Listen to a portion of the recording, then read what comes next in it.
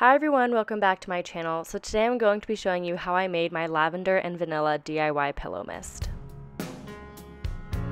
So to begin, you're going to need a glass vial, either an amber vial or a violet vial will do. You're going to need some witch hazel or some unflavored vodka.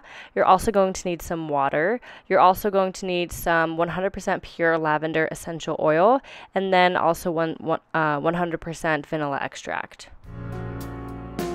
So the first thing you're going to do is mix up your liquids. You're going to take 2 tablespoons of water. I'm just pouring this from a mason jar into a Pyrex dish and pour that into your glass vial. This does get a little bit messy, so if you have an extra dropper to drop these in, you're going to be a lot more accurate. You can see it just dribbled over the side there.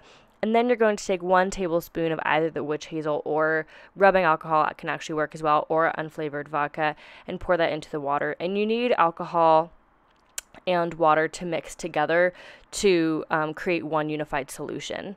And then you're going to take about 10 drops of lavender. This really depends on the size vial. This is a 2-ounce vial, so 10 drops, or 1/8 of a teaspoon, I believe.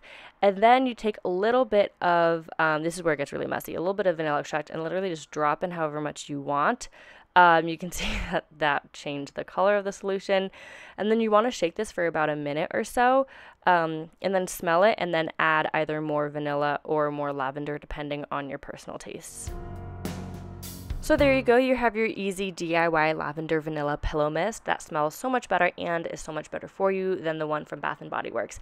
So I like to keep this by my bed, and then right before bed I just spray it all over my pillows. Lavender helps to calm anxiety and get your mind rested and ready for a good night's sleep. This also works really well as a linen spray, so it helps to refresh your clothing. Thank you guys so much for watching. Be sure to let me know if you try this in the comments down below, and I'll see you guys in my next video. Bye.